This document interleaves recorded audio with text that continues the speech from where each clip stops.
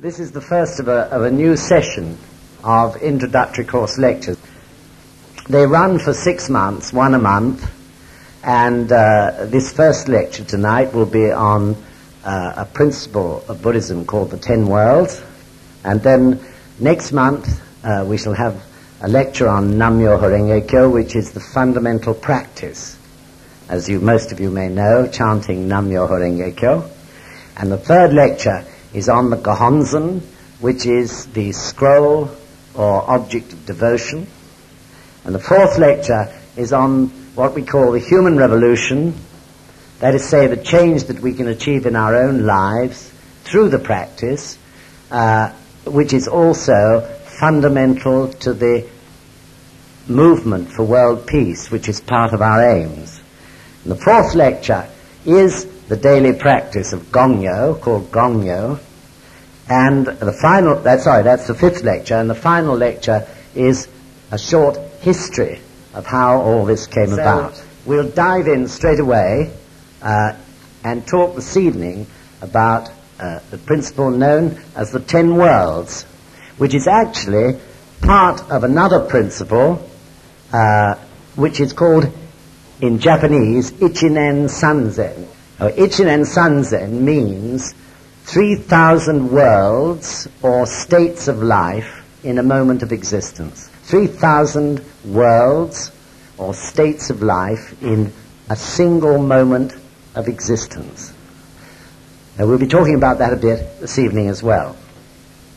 So the 10 worlds, starting at the worst, are hell, hunger, animality, anger, tranquility, rapture, learning, absorption, bodhisattva, and Buddhahood.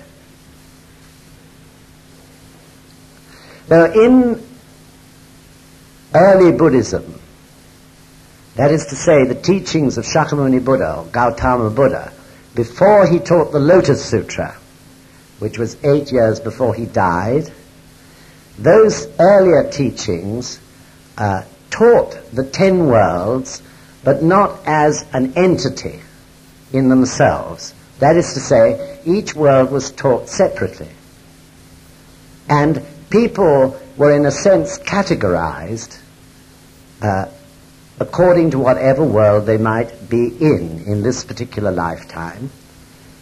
And they were encouraged to improve their life condition and the causes that they were making in order to climb out of that world into a better world. And that was reckoned to take probably eons of lifetimes in order to achieve, in some cases. So, depending on a person's karma, however unfortunate it was, the slower they would be in moving from one world into the next. So in a way, in that early Buddhism, the 10 worlds were rather like a ladder of progress. You progressed, in other words, out of hell, which was the worst, through the other worlds, and especially into learning, absorption, and bodhisattva, and ultimately, after eons and eons of lifetimes, you might be fortunate enough to be able to sustain the Buddha state as the main tendency of your life. Now that was the teachings before the Lotus Sutra. As you may or may not know, Shakyamuni Buddha taught for more than 40 years, a very long time.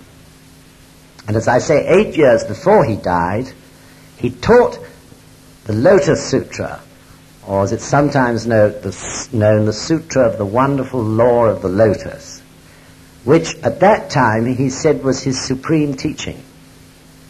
And furthermore, he said that all previous teachings should be discarded because the Lotus Sutra contained everything. So what did the Lotus Sutra say, which his previous teachings hadn't said? They said, first of all, and to everyone's absolute amazement at the time, that everyone had Buddhahood in them, that it was potentially there all the time. Previously, people had virtually looked upon Buddhahood as almost unattainable. Shakyamuni Buddha himself was extremely handsome, he was a prince, he had wonderful qualities, great eloquence, and in those very early times, 3,000 years ago, in a feudal system, all the people basically being peasants or serfs, no ordinary person could have possibly imagined that they could be and have the same qualities as the Buddha himself. Even if Shakyamuni had said that at that time, it simply wouldn't have penetrated people's intellects. But in the Lotus Sutra, Shakyamuni did say that. He clearly stated that Buddha was in everybody, and everybody could attain Buddhahood.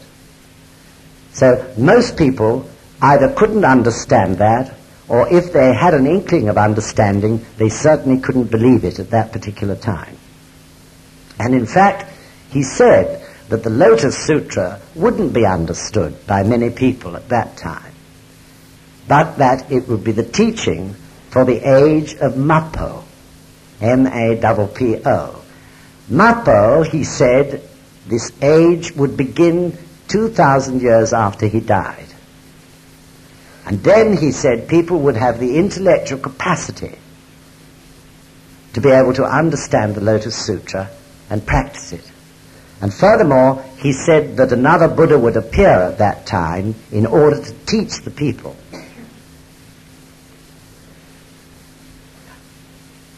The other important point which the Lotus Sutra taught was that these 10 worlds would be could be expressed with absolute consistency from one's entire life. Whatever world or state of life you were in, it would be expressed totally and consistently in every possible way from that life. And we then run in to the theory of Ichinen Sanzen, or the 3,000 worlds in a moment of existence. That is to say, that since Shakyamuni said that Buddha is in everybody, and since people are in all sorts of different worlds in their daily lives, it must have meant that the 10 worlds are within each of those 10 worlds. This is known as the mutual possession of the 10 worlds. That is to say, even the Buddha has hell, hunger, animality, anger, and all the rest of it within him, in his life. And this is a very important principle, because it meant that a Buddha is in fact an ordinary human being, but a human being who is enlightened to life. So this was vitally important, especially in those early days, because many people looked upon Shakyamuni Buddha almost as superhuman, almost as a god. And this is indeed why so many temples contain statues of Shakyamuni Buddha in various positions to which people devote their prayers. But actually in the Lotus Sutra, a sutra which was so difficult to understand for people in that age, he pointed out that everyone could be Buddha, and that Buddha had within it all those other 9 worlds. So that is a clear statement that Buddha is a human being, and furthermore a human being in which all the other worlds are capable of working. So likewise, anybody who is in hell, I hope nobody is here tonight, also has Buddha within them.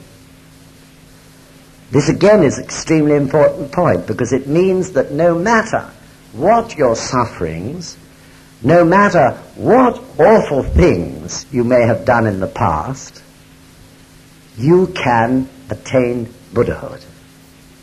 So Buddhahood is attainable to anybody, whatever their past, whatever their sufferings, and whatever miserable state they might be in at this particular moment.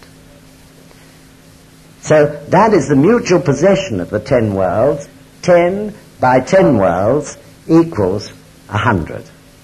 Simple arithmetic. So going on from there, as I said a little earlier, The Buddha then expounded what are known as the 10 factors.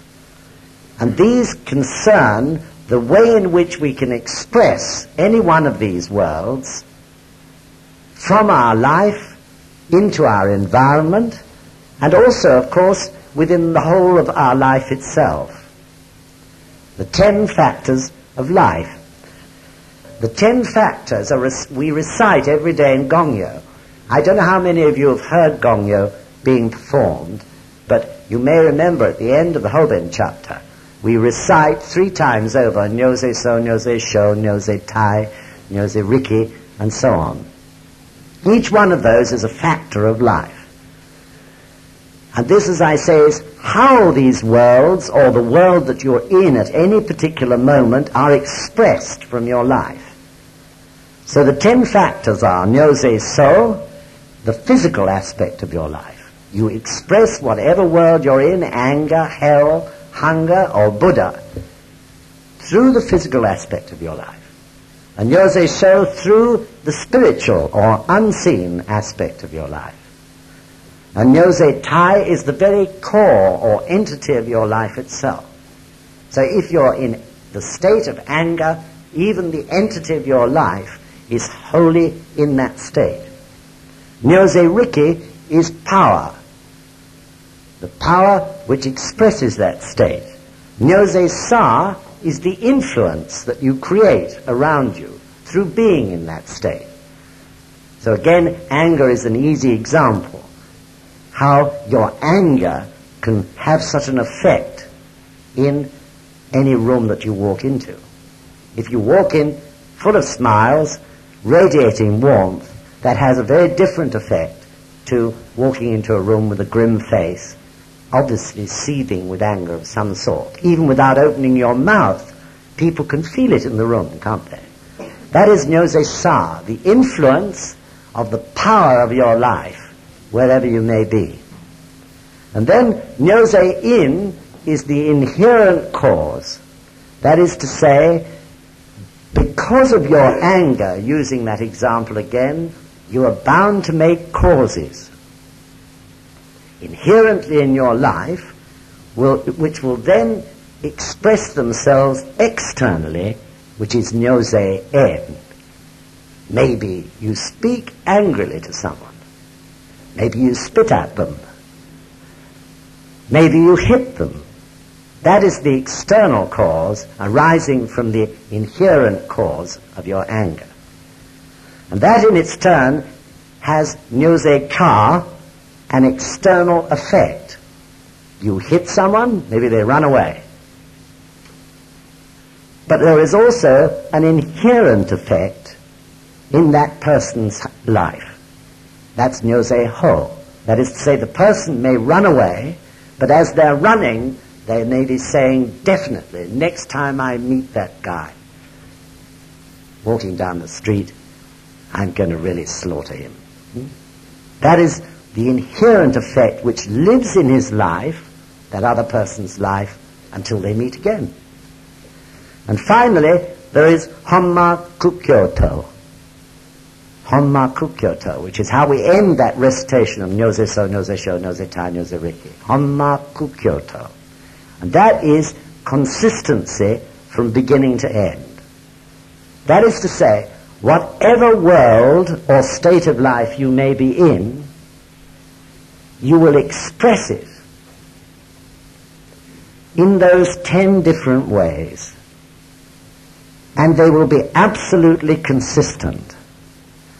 So if you are in anger, you really can't hide it, because it will radiate from you physically, spiritually, from the entity of your life itself, through the power of your actions and the influence that they create, and through causes and effects, absolutely consistently from beginning to end. So this was an amazing teaching, incredible enlightenment as to the mechanics of life. And when Shakyamuni Buddha taught it, most people couldn't understand it at all. And he understood this. He knew they wouldn't, because actually he was teaching this for the people of Mapo, 2,000 years after he died. So 2,000 years after Shakyamuni died is approximately the year 1000. Approximately. No one knows exactly the date of Shakyamuni's death, and the scholars are still arguing about it to this day, but it's roughly round about 900 to 1000. And that was when Shakyamuni said this age would begin when there was a great deal of unhappiness in the world and a great deal of chaos and misery and disaster, war and so on. This was the age of Mapo in which we've all been born. And the age of Mapo, Shakyamuni said, would continue on for 10,000 years into eternity.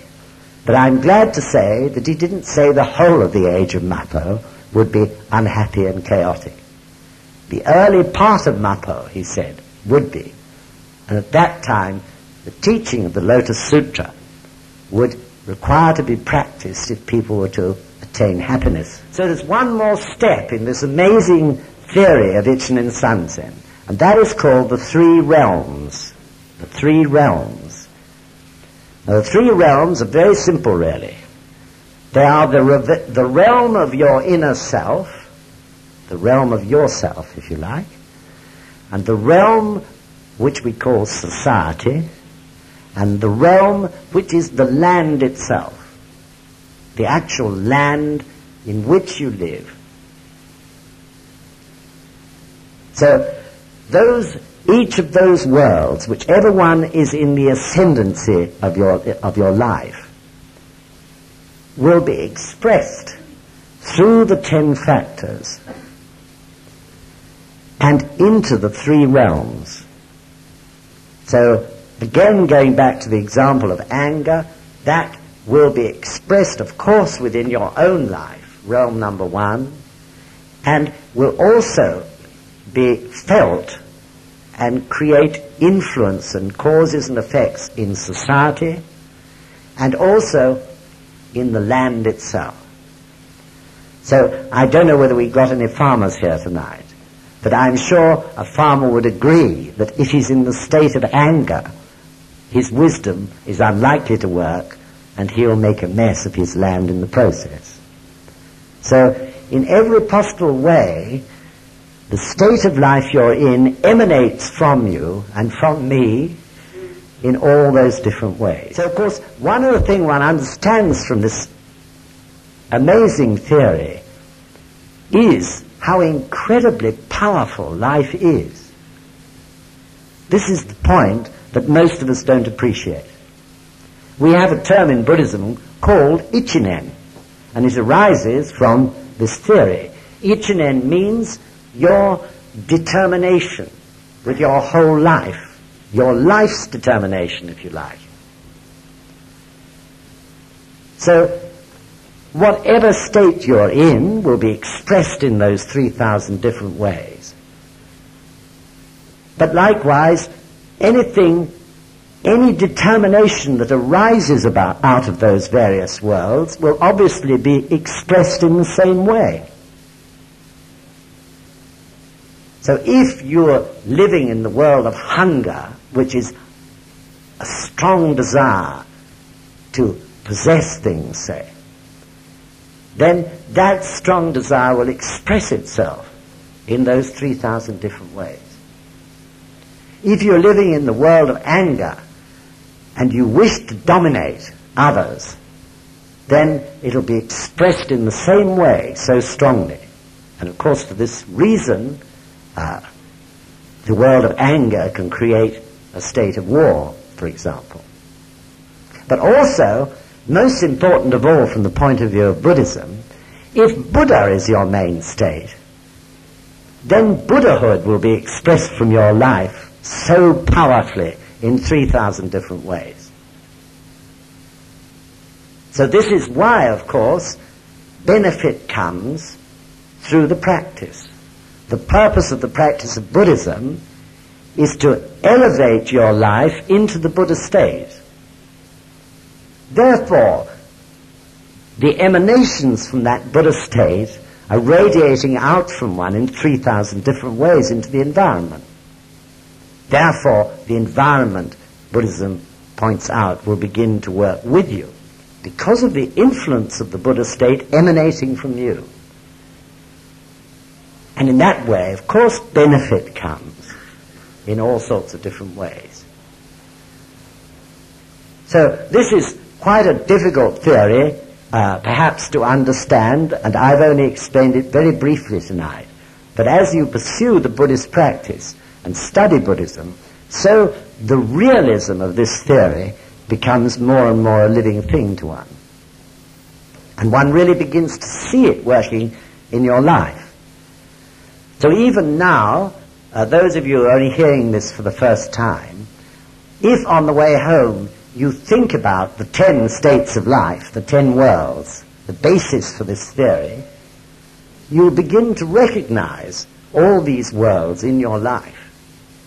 And maybe, if you're anything like me, you'll start to see if Buddhism is really right. Can I think of any other world? I'm sure there must be other worlds beyond just those 10 that my life can be in. But I take a bet with you, however hard you think, you won't be able to find one that is outside the 10 named there.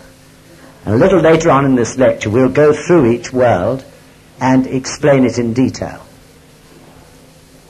So that is the theory of Ichinen Sanzen. And I've gone into that in a little bit of detail because I think it's important to understand the effect of being in any one of these worlds is tremendous.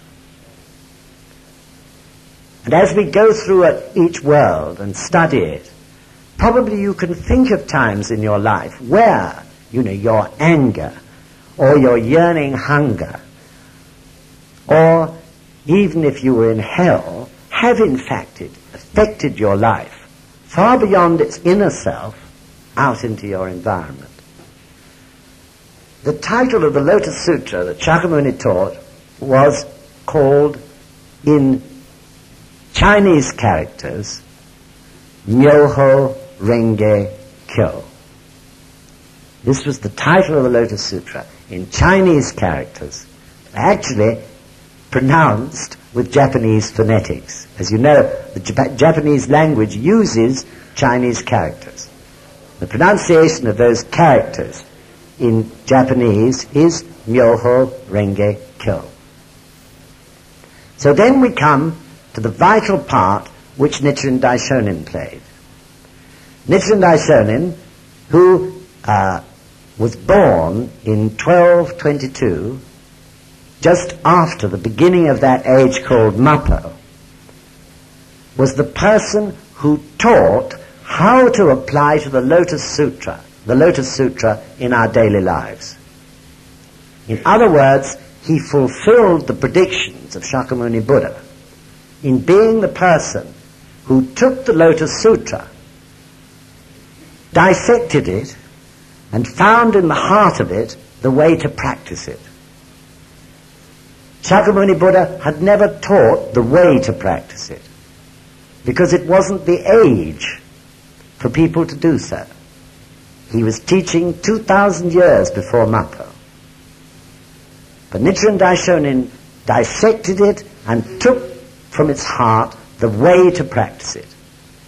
And the way to practice it, he said, was to chant over and over again to one's heart's content, Nam Myoho Renge Kyo. Nam meaning to devote your life to the Myoho Renge Kyo, which is the law of life itself.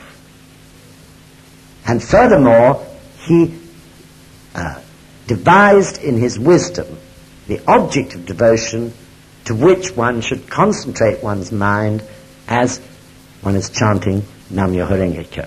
And this is what we call the Gohonzon. So both Nam Myoho Renge Kyo and the Gohonzon, the key to our practice and to the attainment of Buddhahood, we will talk about in separate lectures.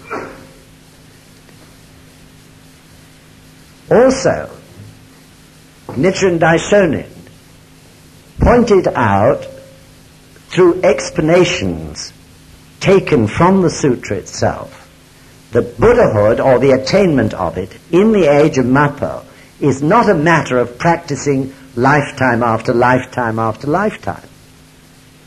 On the contrary, through the Lotus Sutra, it was apparent that Buddhahood could be attained in one single lifetime, and that the seed to be sown within you in order to achieve it was Nam-myoho Renge Kyo. So, of course, this was revolutionary. When we come to do the history of Nichiren Daishonin's Buddhism, you hear of the persecutions that Nichiren Daishonin underwent as a result of his pronouncement. He was persecuted for nearly his entire lifetime. This, too, Shakyamuni Buddha had predicted in some detail, because it was totally revolutionary in that day. And it challenged the religious beliefs of everybody in Japan at that time. So I hope that just gives you an inkling of the theory and practice which is behind the incredible teaching called the 10 Worlds. So shall we go on now to look at each world? And as we do so, maybe you could think of your life and the times when you've been in one of those worlds. The first 6 worlds, hell, hunger, animality, anger, tranquility, and rapture, are known as the 6 lower worlds. And the remaining 4, learning, absorption, bodhisattva, and Buddhahood, are called the 4 noble or higher worlds. 6 lower worlds, 4 higher worlds. Why are they called that?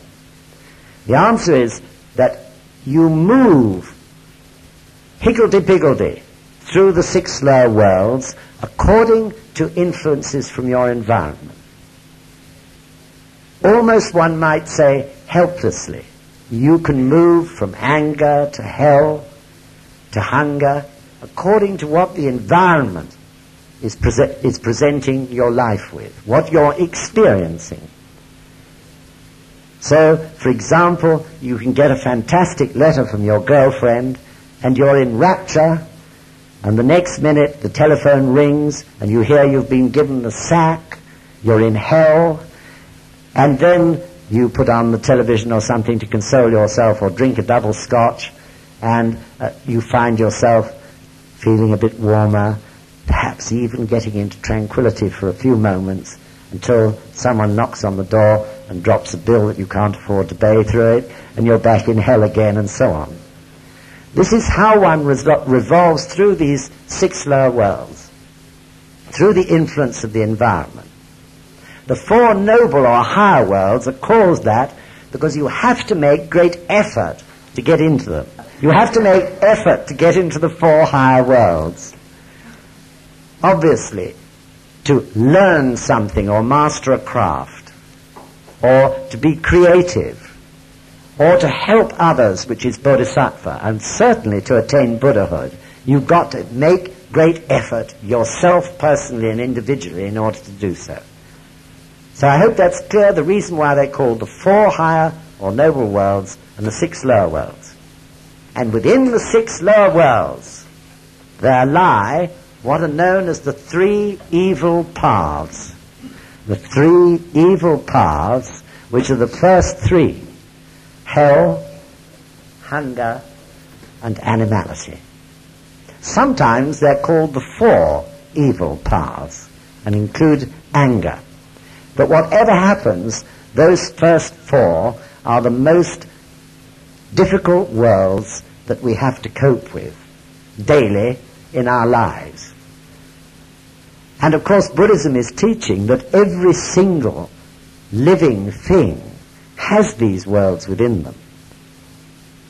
And especially evident in the human being, of course, who is a thinking creature. So let's look at hell first. Buddhism, of course, is saying that hell and heaven, which is the world of rapture, exist nowhere else but in this world. Of course, in many religions, it was taught that hell was somewhere else. And often it was described as underground. in some fearful pit. This is quite a reasonable description which was made in those very early days when such descriptions were given to people. Because actually, when you're in the state of hell, if you've ever been in there, I certainly have, you feel oppressed. You feel really weighed down, as if you can't get your head up because the problems you are surrounded with are so great. Even the lights seem darker. Everything is heavy. So this is why, very graphically really, in the olden days, hell was described as underground. It's a state where you're totally oppressed and imprisoned by the circumstances in your environment. It could be debt, it could be toothache, it could be the loss of someone you dearly love, many different reasons. But whatever happens, you feel totally cast down by it. So cast down that you can't see the light. You can't see any way out of the problem. This is the torture of being in hell. So there are many different states of hell. I'm not going to talk about them tonight, but Buddhism classifies each one. There are icy cold hells and very hot hells. There are slimy hells, smelly hells, bloody hells, every sort of hell. There are actually about 15 of them. But they're really true. I haven't got time to give examples of each tonight, but really, one can maybe remember being in an icy hell or a hot hell. There are very vivid descriptions of the various types of hell that you can find yourself in, depending on the cause for your being there. So hell, because you're battened down and oppressed, and you can see no way out, is a world of frustrated anger.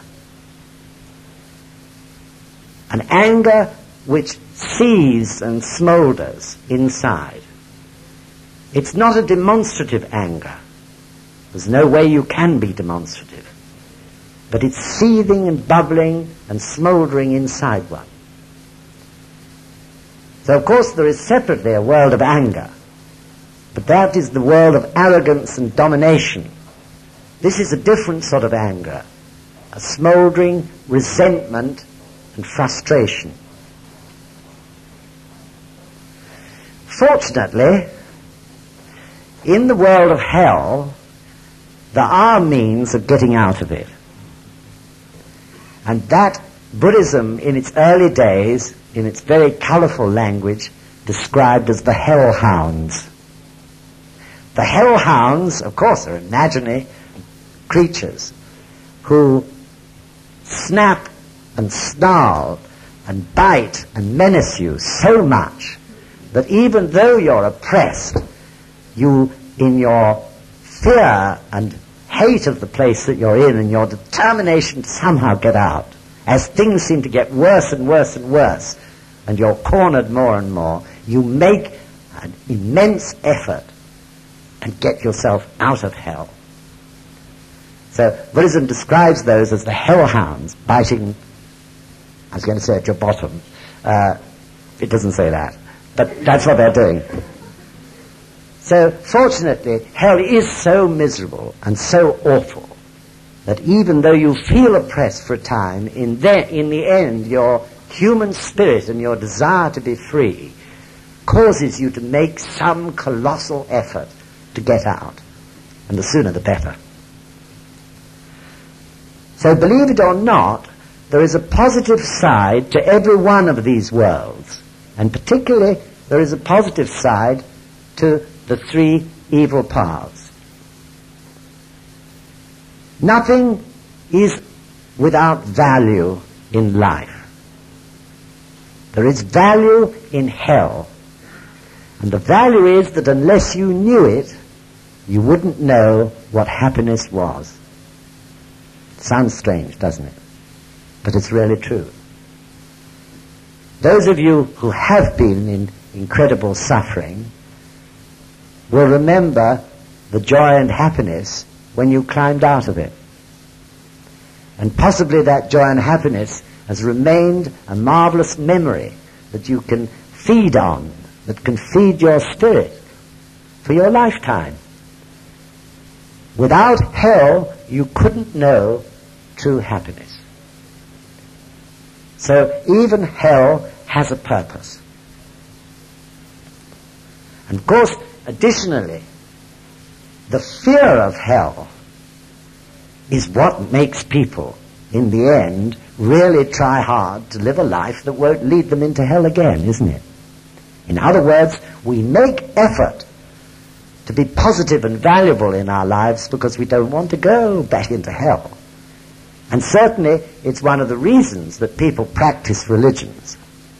And religions are very important, because they elevate one's state of life. So hell in every way is an important thing. Without hell to drive us forward, we would very easily become complacent, idle, and useless. Now let's go on to hunger. Hunger, of course, meaning greed. Hunger is a state where there seems to be within one an inexhaustible desire to possess or to achieve something, to satisfy your desires. There are waves of yearning and action to perhaps possess material possessions, or for money, or for sex, or even for sleep, for food, for power, or honor. A yearning even to preserve yourself at all costs, against all odds. Hungering after life in many different ways. Hungering after one's desires. This is the world of hunger. And it's a world that can very easily possess one. Because the peculiar thing is that the moment you attain your desire, through the driving force of hunger, you find you're not satisfied and you want something more. This is the world of hunger at work. Yearning always for something, and when you get it, yearning for something else. So hunger, of course, is instinctive. It can have a very bad effect on one's life if it takes power of one. Because one's life is then following a narrow, selfish path, only for one's own self-satisfaction. But like all the lower worlds, it has a purpose. It has a positive side, and that is, it's a driving force, of course. One's desires are a driving force. So the Buddhism we practice is amazing in that respect, because one of its main principles is to turn desires into enlightenment. That is to say, through the Buddhist practice, you chant for your desires, but the process of chanting is so strong that it will then lead you to what you really need for your happiness, or what you really need to develop your life.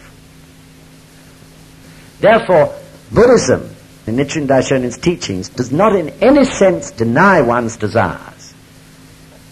Many religions have tried and do try to deny desires. It's impossible. Desires are a part of one's life. If you repress desire, in the end it'll bounce back. You can't remove desire.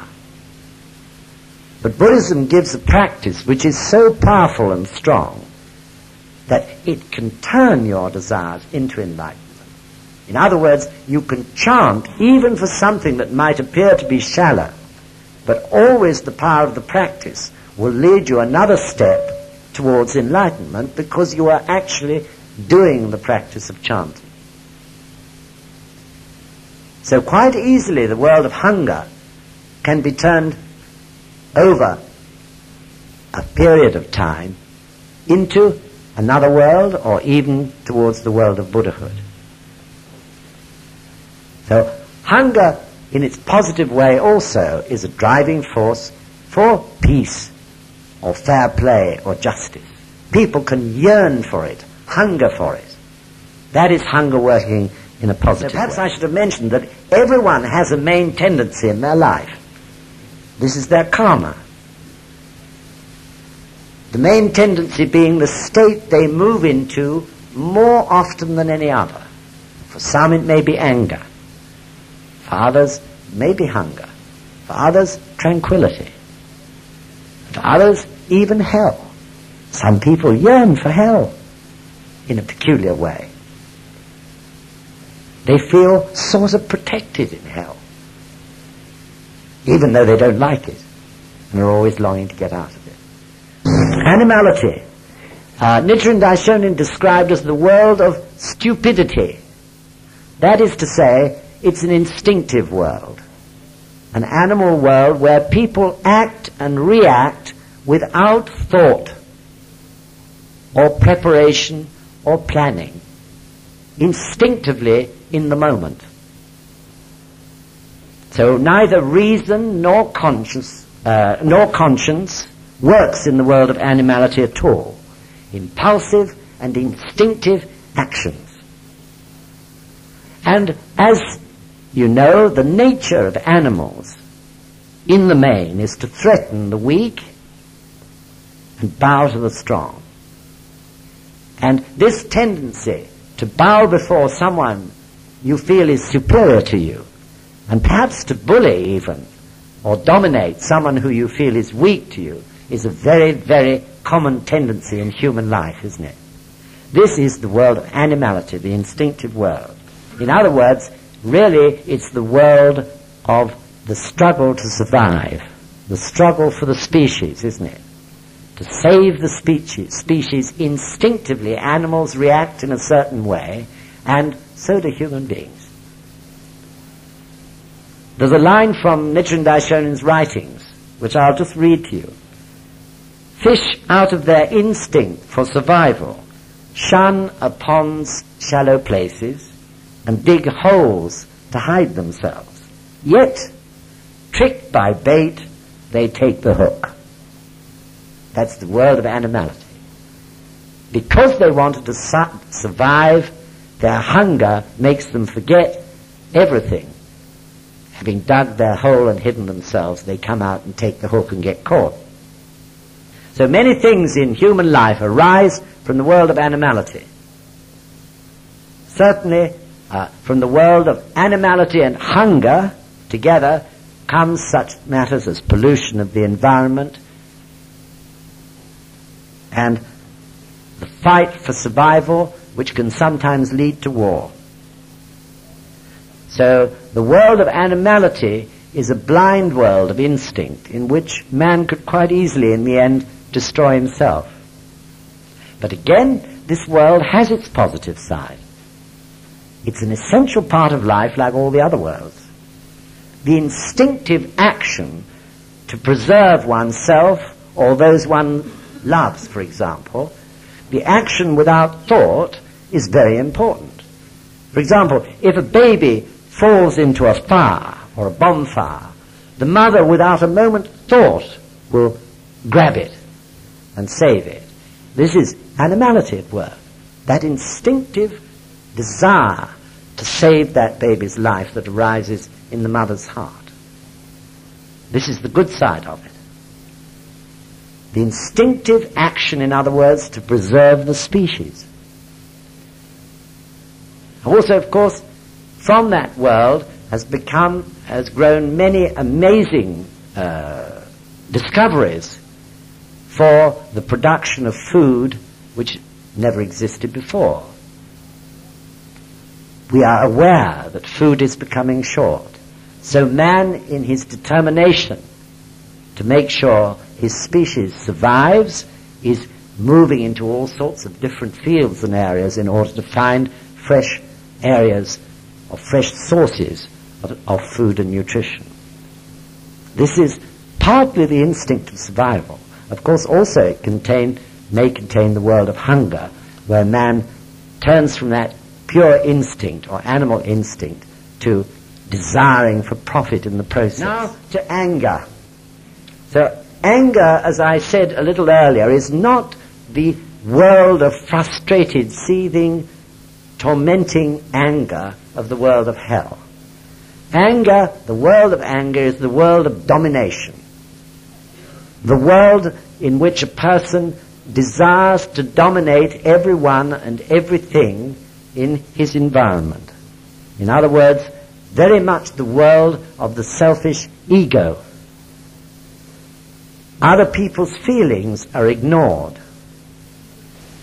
for the sake of personal profit or personal power.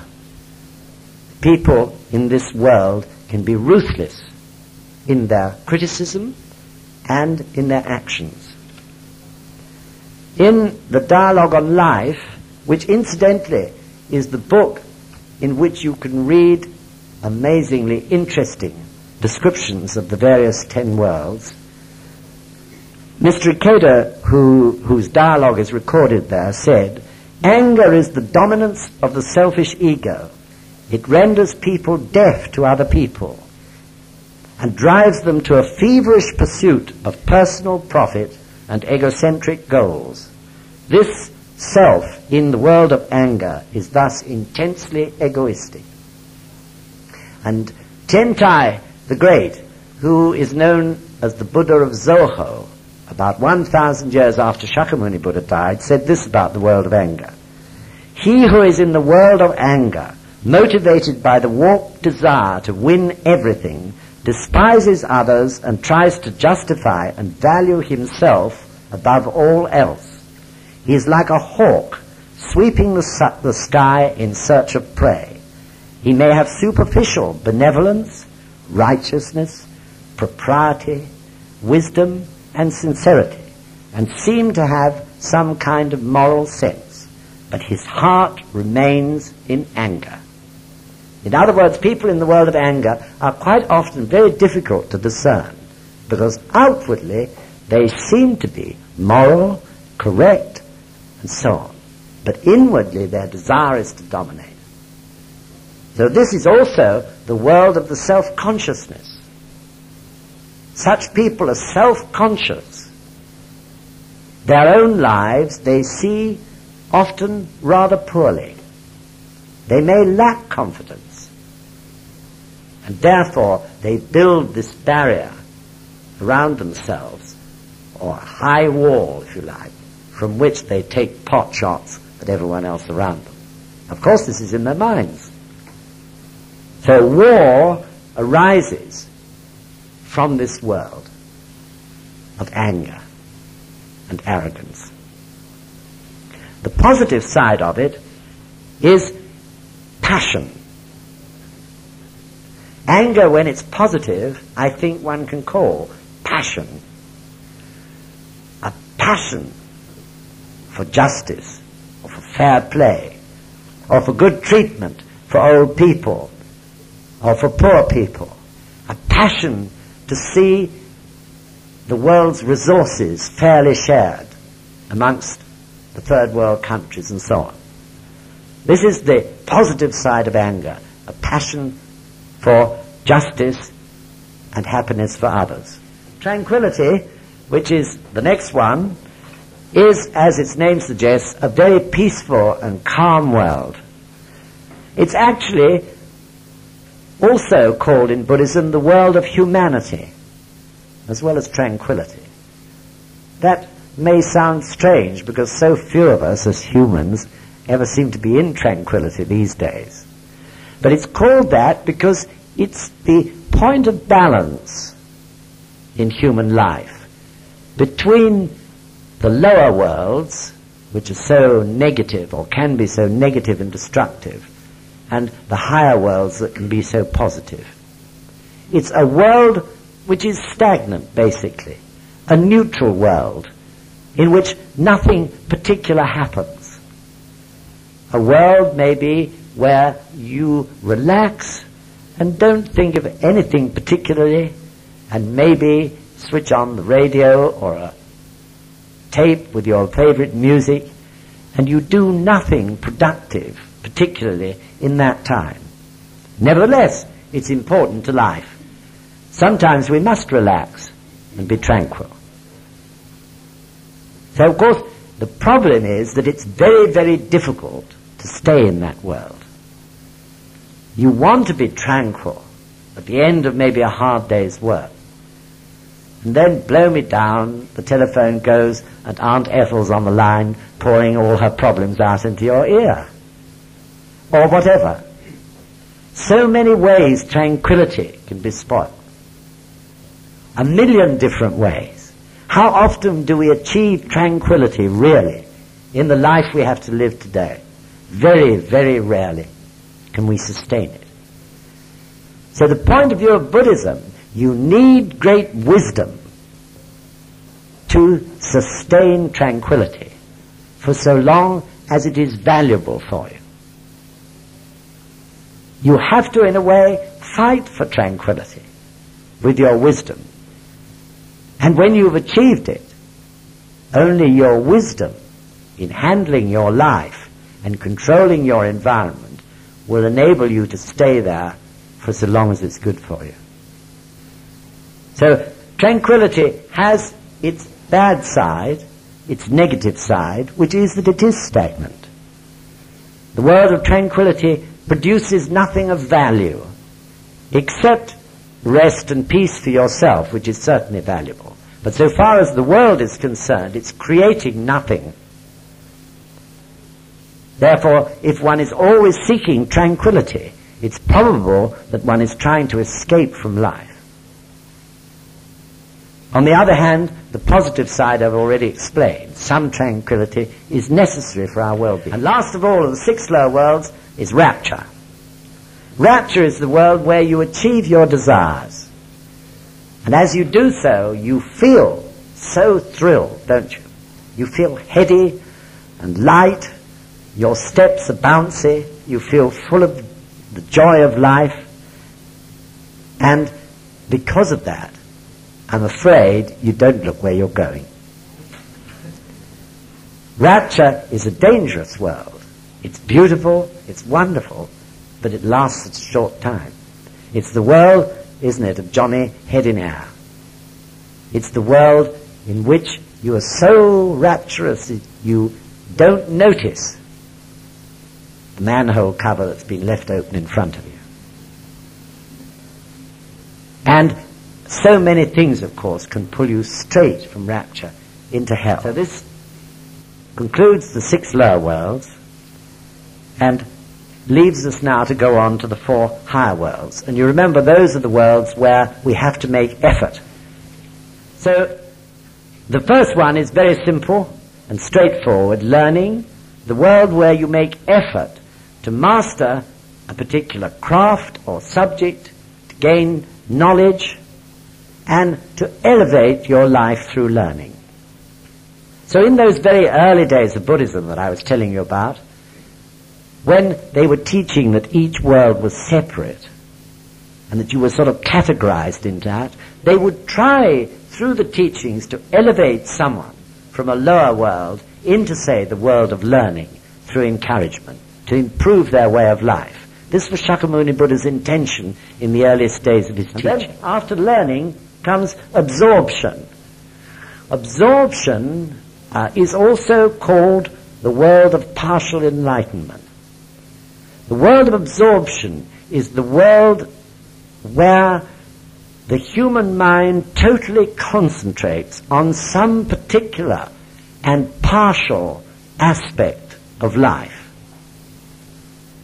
So certainly artists will do this. A great painter, in order to create a great painting, will concentrate his whole life, his whole mind and his whole energy into that particular area of life which he wishes to depict. The world of absorption. But in doing that, in concentrating one's mind, definitely enlightenment often comes to a particular aspect of life, to that aspect of life on which the mind is concentrated through this intense effort and thought. So this is why it's also called the world of partial enlightenment. But also it can be a very narrow world. So both learning and absorption have their negative side, which is that it can be so narrow, so blinkered. Many great artists have lived desperately unhappy lives. How much of that was due to the fact that they were absorbed with their art and their creativity and ignored and neglected everything else around them? This is the world of absorption. Also, it can be an arrogant world. It's very easy to move from those two worlds into anger, because in a sense they can both become very egotistical, very self-centered. Nothing should interrupt or argue with or suggest other or different to a person in the world of absorption. So this is the negative side of it. Absorbed in the self. Bodhisattva, the world where you desire above everything else to help others. So of course this world comes naturally in the form of, for example, dedicated nurses, dedicated GPs, doctors, other people doing great work in helping in famine areas and so on. This world of bodhisattva. But the problem with bodhisattva is that it's extremely difficult to sustain. And when one's strength in the state of bodhisattva is beginning to weaken, it becomes also the world of self-sacrifice, the negative side of the world of bodhisattva. In other words, a pure, completely noble intention can in the end become an area for one's ego to get at work in the form of self-sacrifice. I'm doing this great work for others. I am superior to those others, but I'm doing it all for them, for the poor, for those who are debilitated in one way or another. It can wear thin, turn into egoism. This is the terrible danger of bodhisattva in its normal state.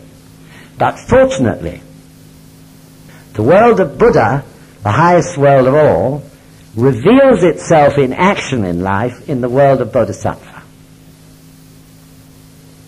So, what Buddhism would say is that you can only sustain bodhisattva actions through a lifetime or over a long period through activating your Buddha state.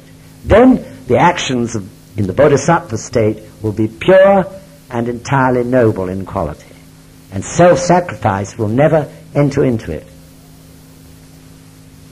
So therefore Buddhism says, if you are to live in the world of bodhisattva and take actions as a bodhisattva, you must attain the ascendancy of the Buddha state in your life in order to do so.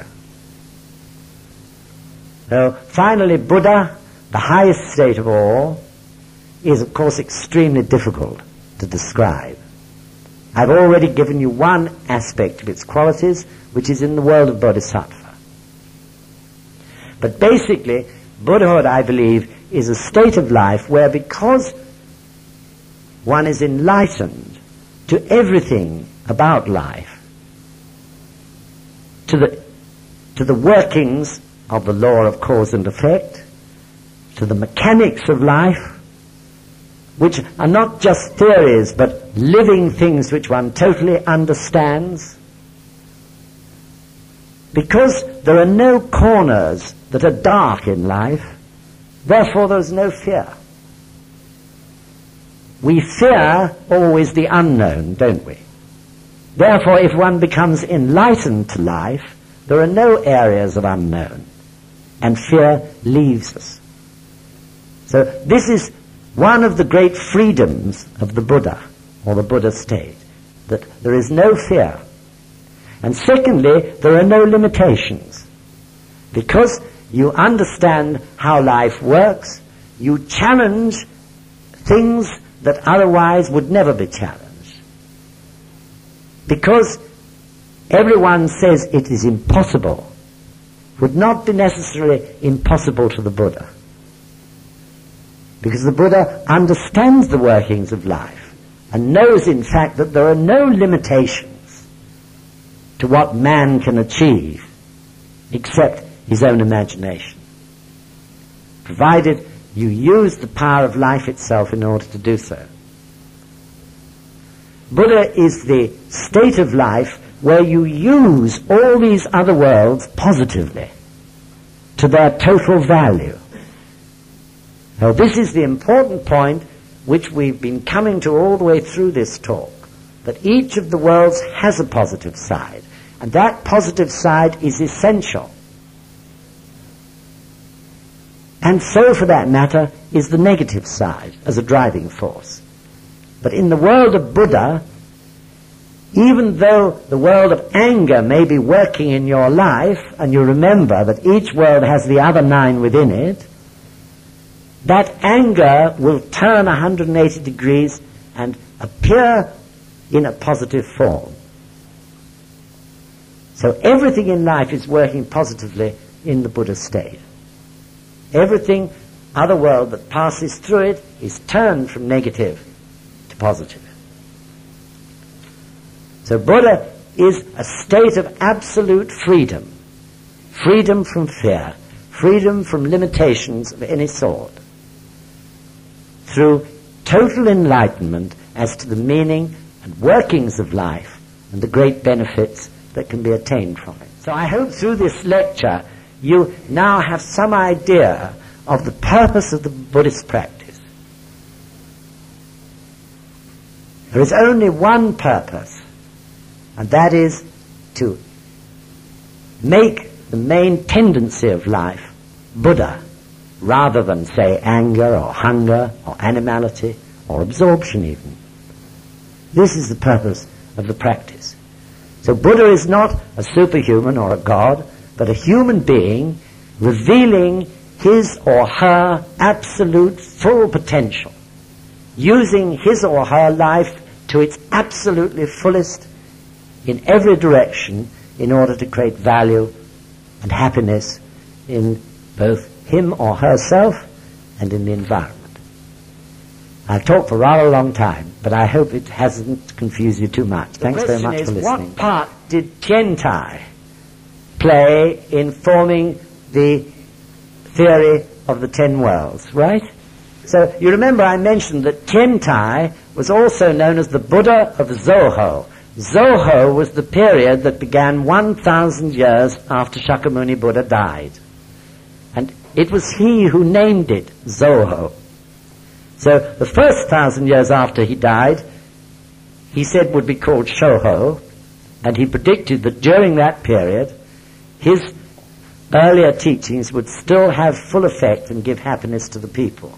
And in the second 1,000 years, he said, which he called Zoho, he said that people would formalize his teachings and ritualize them and build statues to himself. Although he said, worship the law and not me. And it was during that period of Zoho, however, that some great thinkers were produced, or appeared, who in fact were the founders of Mahayana Buddhism. And one of these was Tiantai the Great, who lived in China, and it was he who actually spelt out as a system this theory called Ichinen Sanzen. In other words, he took the Lotus Sutra and found this theory clearly stated within it, and then he systematized it or explained it in a way which was understandable to human beings in general. So Tiantai was very important. Sometimes it's said that Shakyamuni Buddha made the blueprint of enlightenment, the house of enlightenment, if you like. And Tiantai then built the scaffolding, which was the theory of Nichiren Sanzen. And Nichiren Daishonin then built the house in which we can live and practice and become the Buddha ourselves. So he was very important, Terry. Does that answer your question? Okay.